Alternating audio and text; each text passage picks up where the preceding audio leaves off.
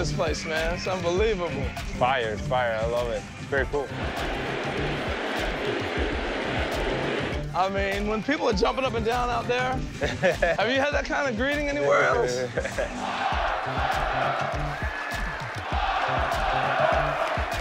It's just crazy. It's just how crazy they go, and they go game in, game out, and it's just crazy. Let's go, man. Let's go walk. We just talked about what it's like being here. This has gobbled up a lot of guys, man. Why did you adjust to New York so quickly? I mean, the culture, there's a lot of Dominicans here. So many people that make you feel like home. That's how I get so comfortable so quick. And really appreciating my teammates that they make it really easy. I mean, Gary Cole, Aaron Judge, Rizzo, all those guys, they really make it really nice and comfortable. How many new cousins you got now that you didn't know before? There's a lot. Does it help being Dominican? How different is that to play in New York, being a Dominican?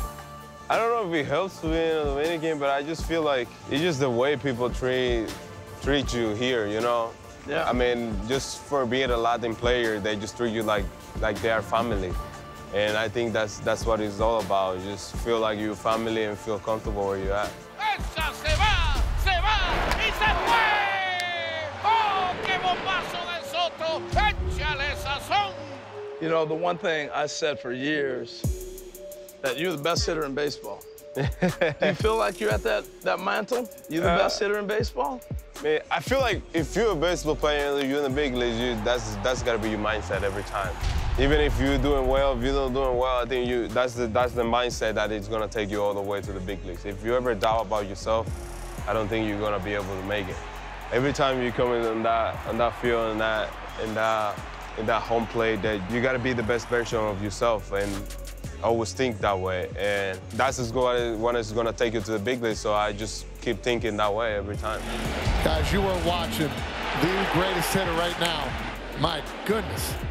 You've been one of the best players in the game for so long. When did you first notice, like, hey, man, I'm kind of at the top of the food chain here? Was it 20, 21, 22? When did that start coming for you?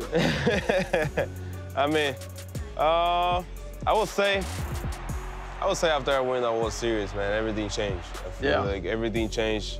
Whenever we won that World Series, I felt like we are the best. We are the best team. That's when I started realizing, like, yeah, we are in the top of the top. What about this team? You won a World Series, you've been in playoffs. You got what it takes here? I think we have everything that we need. Yeah. Definitely. And we're still missing a couple pieces that they're hurt. And I feel like without those pieces, look where we're at. And I think whenever we add those guys, it's going to be even better. Well, and that's part of you. You've changed the dynamic of this team. I mean, everybody says it.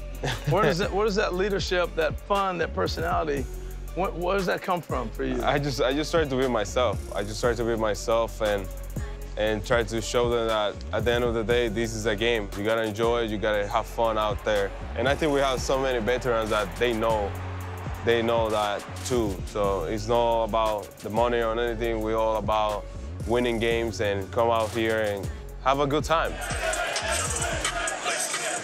All right, so I got some kids at home, and they play ball, and all their friends want to be Juan Soto. They want me to ask one question. Where did the Soto shuffle come from? Where did the slide come from? Where did it come from? Everything started. They all do it. Yeah, everything started when I was in minor leagues, you know. Just to get myself comfortable, you know, feel that box that is mine, and that's how I started doing it. Just clean it up a little bit here and there, get everything settled, get my feet right, and whenever I started doing it, the boys were like, "Hey, what are you doing now?" I'm like, "I just want to try to feel comfortable. I just want to make that box mine," and that's how I've been doing it. That's how everything started, and I just keep doing it. What you can say about this guy, I just do not. He seizes the moment as well as anyone I've ever seen. My big question is, how do you focus? I mean, you've had everybody run at you with contracts, from Washington to San Diego, New York, you name it, and yet you're still able to stay focused in the storm. How do you do that? I just leave everything to Scott. One part to Scott, and then he's been doing a really good job for me to just focus on the field, and I'm happy on that way. Don't let the outside noise to get in my head, and I think that's how I do it. I just don't worry about anything else. I feel like where I'm at, I'm good, and I just try to enjoy the moment, the spot where I'm at. Thank you, man. You've been an ambassador for a long time. I appreciate you. Thank you for the smile, yeah, personality, and just being you. Yeah, definitely. Thank you. All right.